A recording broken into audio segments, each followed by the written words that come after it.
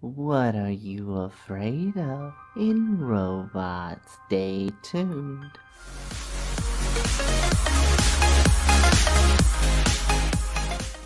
Welcome to Animated Christians. My name is Zeke Matthew, and on this channel we do original content.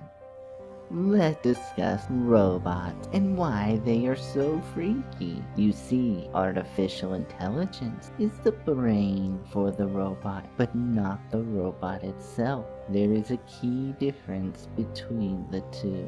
Just like our brain would be the one in control of our actions, same can be said for the robot. Now, robots are interesting, and to simply put it, robots are ourselves reflected.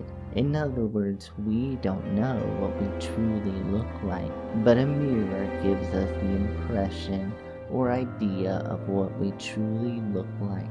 You may be saying, how could robots be a reflection of us? Well, simply because robots are built on human design.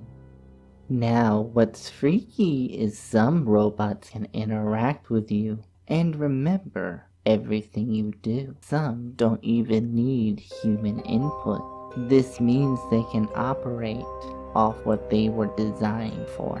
And I have come across something even more freaky. As I've said in videos before, I'm an anime fan, which is true. But if you combine robots with anime and add artificial intelligence in human forms, then you might notice a freaky combination.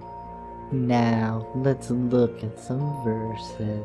Revelation chapter 13, verse 3 says, "One of the beast's heads appeared to have suffered a fatal blow, but its mortal wound had somehow been healed." Amazed at the miracle and its power, all the earth followed the beast.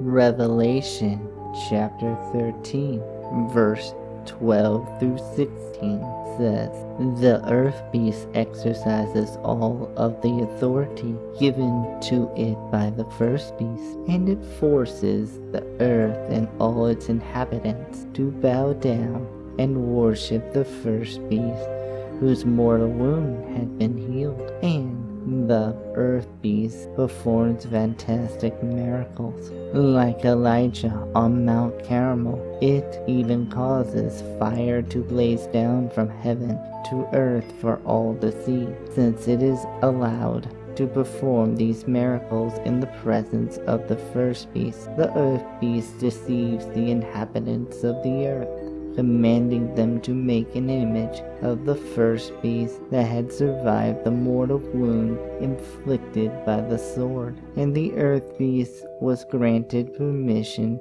to breathe into the image and to animate it so that it could even speak. It decreed that those who refused to worship the image of the first beast must be killed. And the earth beast mandates that all humans must carry a mark on their right hands or foreheads, both great and small, both rich and poor, both free and slave.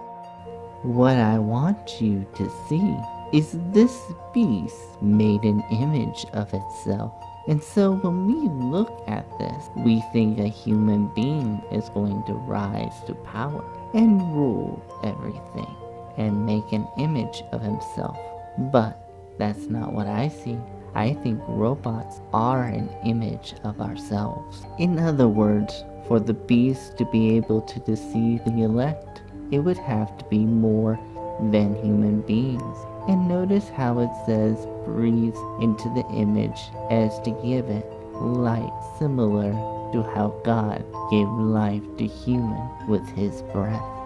Freaky, right? But let's take it another step further. What are top scientists saying about robots? If you can find a quote for me and put them in the comments below so I know where this quote comes from.